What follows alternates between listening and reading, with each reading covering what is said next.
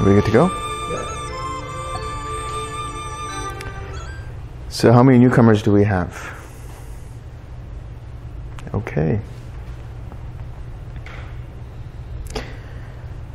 So this practice that you're going to be doing for the next 10 days is a loving kindness practice. It starts with loving kindness.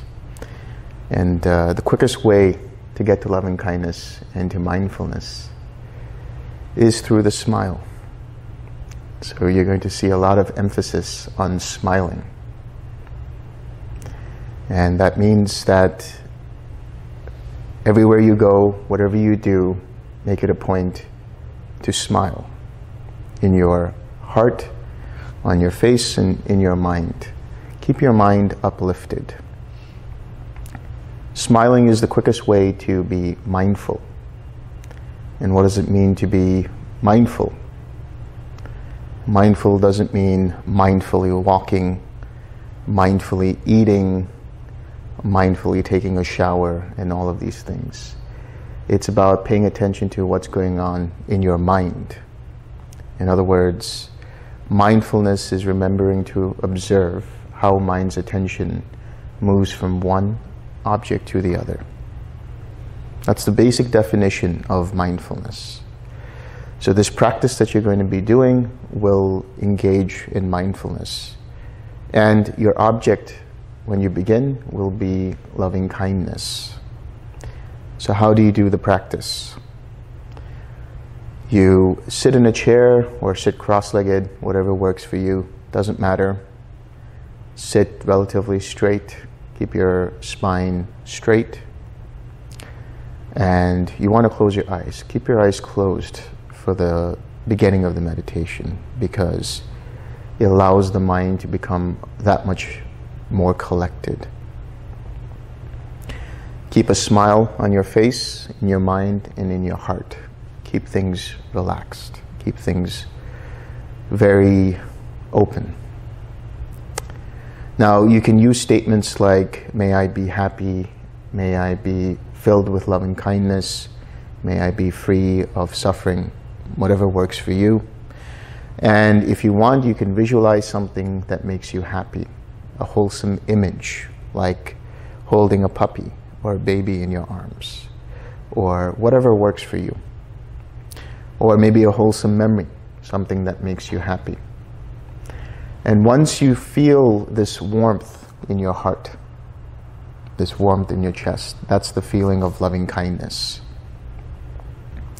Once you feel that, let go of the verbalizing of may I be happy and so on. Let go of the wholesome imaging, let go of the wholesome memories.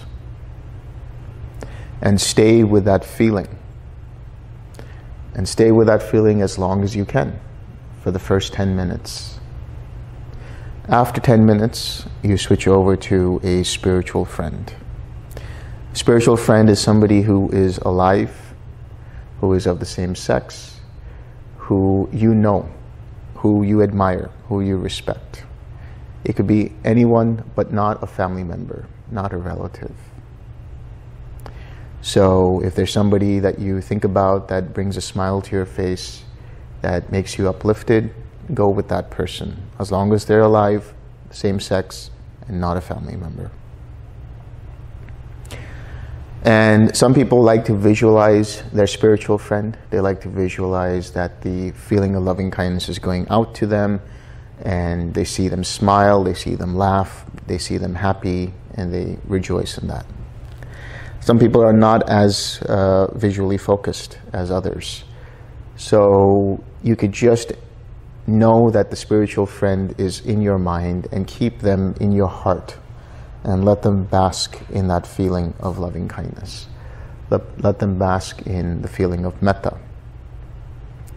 And you want to stay with that for the duration of the meditation practice, for as long as you can.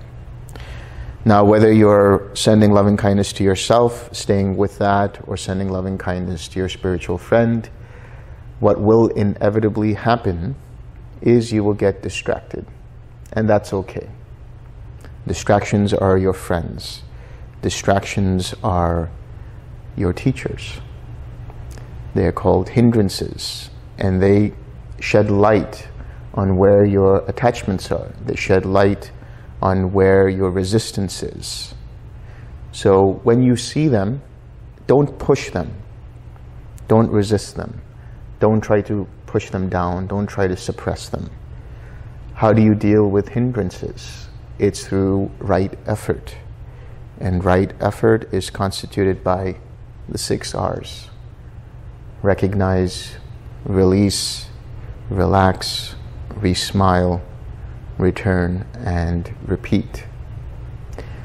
So say with your object of meditation, you're sending yourself loving kindness, you feel the loving kindness, things are going great, you start to feel that warmth and you're staying with it for some time, and then suddenly you're thinking about something else. You're thinking about, did I leave the stove on before coming to this retreat? Did something happen? I wonder how this person is. All kinds of thoughts will happen, and that's okay. If you recognize that you got distracted, that's the first step. Recognizing now the mind is no longer with its object of meditation. So a distraction is anything that pulls your attention fully away from the feeling of loving kindness. So that means that sometimes there will be thoughts in the background while you are with the feeling of loving kindness. It'll just be like wisps, of thoughts here and there in the background. Let them be. Don't have to engage with them. They will go away on their own because they don't have your attention to give them. But if your mind becomes fully distracted, that is to say your mind becomes distracted, which is it fully is now somewhere else and thinking about something else, no longer with the object of meditation, then when you recognize that you are distracted, bring your attention back to the mind and body. This is the next step. That's releasing. Releasing your attention on the distraction, bringing it back to the mind and body. The third step is to relax. And what are you relaxing? You're relaxing the tightness and tension in the mind and body. Tightness and tension is a manifestation of craving, of tanha. Craving is understood as that which says, I like it, or I don't like it, or I want it, or I don't want it, or I am it. So it manifests as this contraction in the mind and in the body. So you relax, you intentionally relax the body. Let go, this is keeping things tight, right? And you just let go. And you feel the relief from that. That's the relaxed step. Letting go of the tightness and tension keeps the mind open, keeps the mind expansive. And you actually, in that moment, experience a mundane form of Nibbana, of letting go. Having let go, now you come back to your smile. So as I said in the beginning of the practice, you're staying with the smile. If you notice that the smile is still there, great, keep it going. If you notice that you're no longer smiling, bring up the smile. Once you have the smile, come back to the feeling of metta.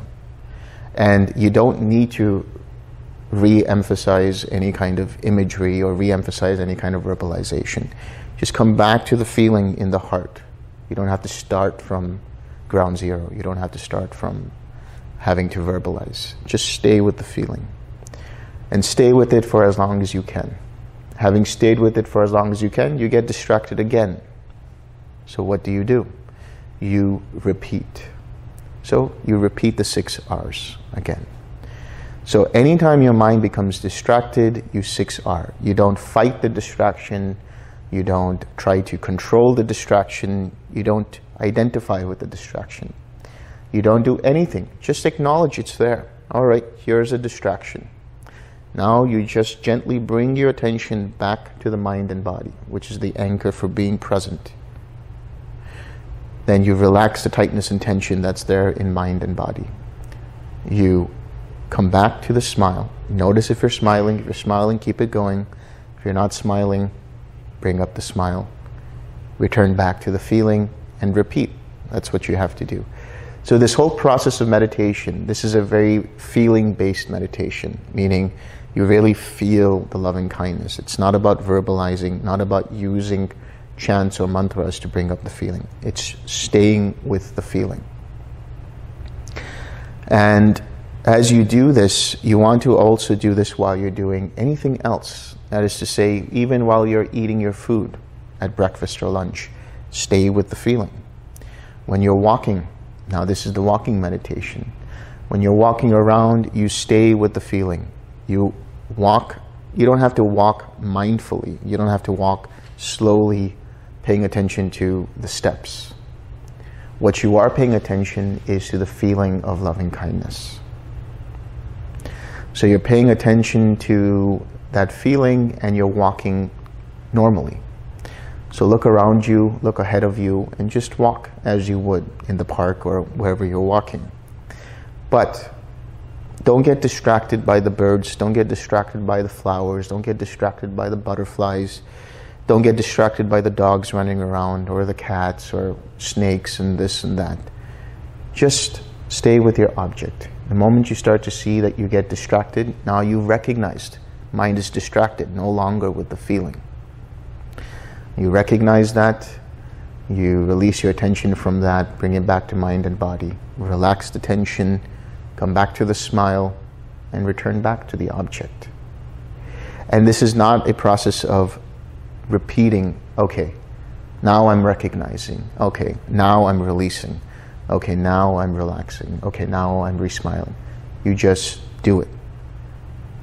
Just let it flow. As soon as you see that the mind is distracted, that's already recognizing it. Now you're bringing your attention back to mind and body, that's already releasing. Now you're letting go of the tightness and tension, that's already relaxing. Now you pay attention to the smile, that's already re-smiling. Then you come back to your object, that's already returning. So it should take you no more than 4 or 5 seconds to do the whole 6 R's.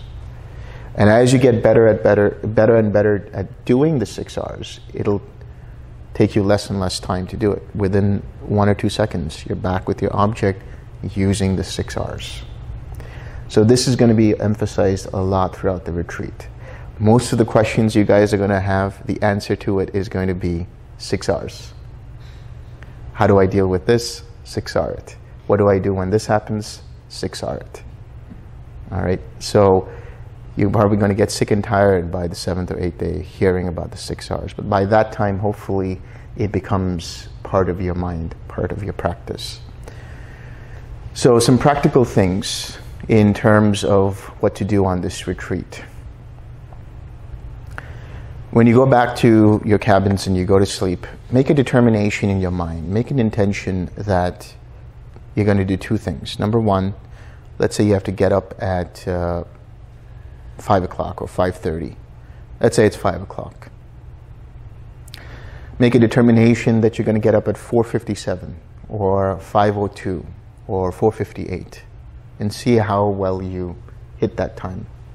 The second part is make a determination that when you get up, you're going to smile. You're going to wake up with a smile on your face. As soon as you do that, now you're mindful. Now you're recognizing how mind's attention is moving from one thing or the other. And keep that smile going. Bring up the feeling of loving kindness and keep it going. Whatever it is you're doing, whatever minuscule thing you might be doing, whatever mundane thing you might be doing, keep your attention on the loving kindness. Stay with that feeling and keep 6 R'ing anytime you get distracted. And this is a silent retreat, so you want to keep to your practice. Be very practical. You need to talk to somebody about something, passing the salt or, getting some water, whatever it might be, that's okay. But don't talk about your practice to others. Don't talk about what's going on with you or asking them what's going on with them. This does 2 things. 1, it takes you away from your own practice, and 2, it takes the other person away from their practice. So maintain noble silence. This is what is one form of noble silence. So keep as silent as possible. That way, your verbal formations, which we'll talk about later on in this retreat, are basically ceased. You don't have to think about what you need to say. You just stay with the feeling of loving kindness. And try to stay on the property. Sometimes what happens is people get very eager about the walking practice. They get off the property and start walking up and down the road. It's a dangerous thing to do because cars can come in and suddenly you become like Bhaya. You know, you get gored by a car and that's it. That's the end. So stay on the property and walk around here. There's a lot of space, plenty of space to walk around. And yeah, you're going to take the precepts tomorrow. You're going to take you're going to take 8 precepts tomorrow. So we're going to talk about the importance of precepts tomorrow's Dhamma talk. But understand that when you take them with the commitment to keep them. Right? Take them with the commitment to maintain them. Because that's really going to keep your practice going really successfully. It's going to keep your mind uplifted. It's going to keep your mind meditative. It's going to keep your mind mindful. So the more you take the precepts and keep them, the easier your meditation is going to become. Now, for people who have already done the practice, who are doing the 6 directions, start with loving kindness in each direction for about 4 to 5 minutes, each direction. And then radiate loving kindness in all directions, and then let that gradually go into compassion. Or if it goes all the way to equanimity directly, that's fine too. It might go to compassion, then joy, then equanimity. And stay with that, and then gradually go into quiet mind, and stay in quiet mind for as long as you can. And if you're doing the advanced practice of the 6 directions, then when you're doing the walking practice, keep radiating loving kindness. Keep radiating whatever comes to be. Compassion, joy, equanimity, whatever it might be. And if mind goes into quiet mind while you're walking, fine. Stay with that as well. But stay with loving kindness in the beginning for the first couple of minutes at least, so that the mind has something to do.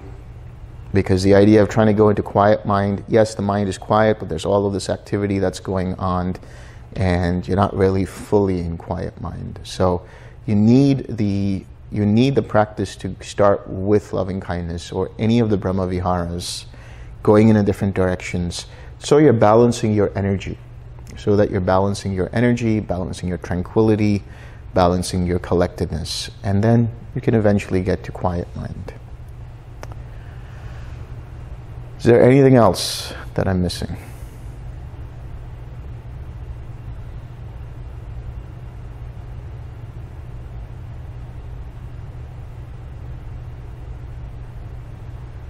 All good, huh?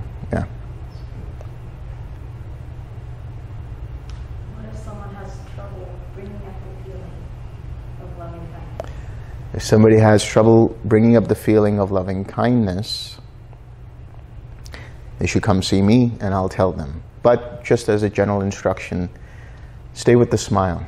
If you can't bring up the feeling of loving kindness, you can stay with the smile. And we'll talk more about that if you have any concerns about that. And maybe stress, don't try too hard. Don't try too hard. Whatever effort you think that you need, do that by half. And then you can always go a little more if you need to. But that is a general tendency. 2 things, 2 barriers to the practice generally that people have. They try too hard, which means they're pushing for the feeling of loving kindness. And when the loving kindness doesn't come up, they try too hard, their mind becomes constricted, becomes too concentrated, and now you're no longer doing the practice. Now you have a lot more restlessness, now you have anxiousness, now you have aversion, now you have irritation, and all these things coming up. So don't try too hard, don't push. And the second part is accepting whatever is happening, including yourself. Accept that, okay, this isn't working. Come back to the 6 R's, see what happens. Don't beat yourself up. Don't get upset at yourself or at the practice or anything for that matter. Just accept things as they are. The more you do that with a smile, the easier mind becomes uplifted and the easier it's able to bring up that feeling of loving kindness. And don't overthink things. I have to say this because yesterday we went to see Top Gun 2, right? Top Gun Maverick. And this it's a great movie. I recommend wholeheartedly. But there was an interesting piece of advice that the main character gives. He says, don't think, just do it, right?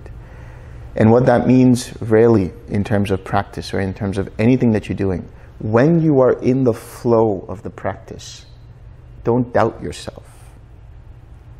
If you overthink what's going on, what happens? Now you're engaging the mind with doubt, and now that flow stops. Once you are with the feeling of loving kindness, whatever it is, just stay with that. Don't overthink, do I need to 6R now? Am I doing this correctly? What's going on? You know, all of these thoughts, if you start to recognize, if you start to see those, 6R those, come back to the feeling of loving kindness. And just let the feeling flow. Just let the practice flow. So all you have to do here is bring up the feeling of loving kindness, whatever it might be, whether you're doing the advanced practice or the beginning practice. Bring up the feeling, stay with it, keep observing it, and 6R whenever you get distracted. That's really the gist of the practice. Whether you're doing it as a sitting meditation, walking meditation, while in the shower, eating your food, petting the dog, whatever it might be, stay with the feeling, 6R when you get distracted. Any questions?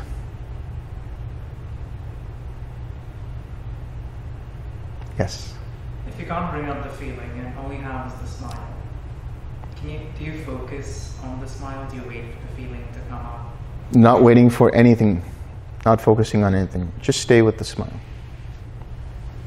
And eventually things will start to change. If you're still having trouble, then we'll talk about that. But don't focus on anything. Focus is the other bad word starting with F. Just keep things light, keep things collected, as we say.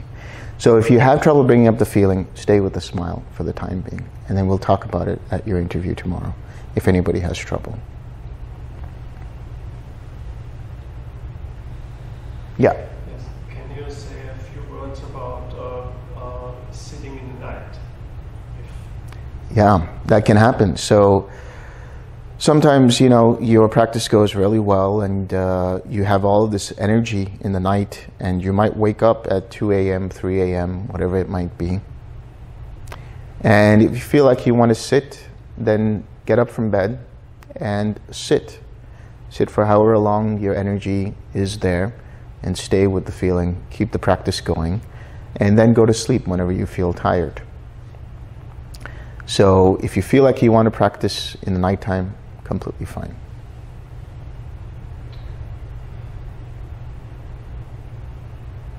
When we go to bed, just fall in sleep with the object, meditating, like this. Yeah, you could try that. You could just stay with the feeling of loving kindness and let the mind rest in that, and you fall asleep eventually.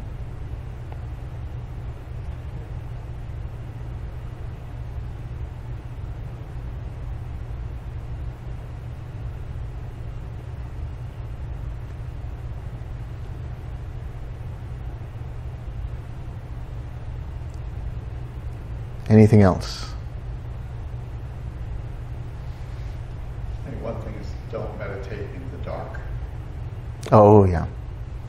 Because I'll come back and I'll find the lights are all off and people are sitting in here and it's like tending toward. Yeah. So keep the lights on even. I mean, the front lights, you don't have to have the back light, all these lights, but these lights here. Yeah. Keep the light going. Yeah, because if you meditate in the dark, what's going to happen? You're going to start to become drowsy and fall asleep. So keep the lights on. both literally and figuratively. So what I mean by figuratively is be mindful. Keep observing what's going on with your mind's attention. Because the lights will keep you awake. The lights will keep you, right there with the meditation. If you keep the lights off, there's a tendency that mind just wants to go to sleep.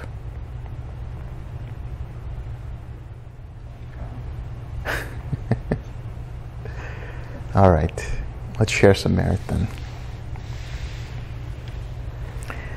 May suffering ones be suffering free, may the fear-struck fearless be. May the grieving shed all grief, and may all beings find relief. May all beings share this merit that we have thus acquired for the acquisition of all kinds of happiness. May beings inhabiting space and earth, devas and nagas of mighty power, share this merit of ours. May they long protect the Buddha's dispensation. Sadhu, sadhu, sadhu.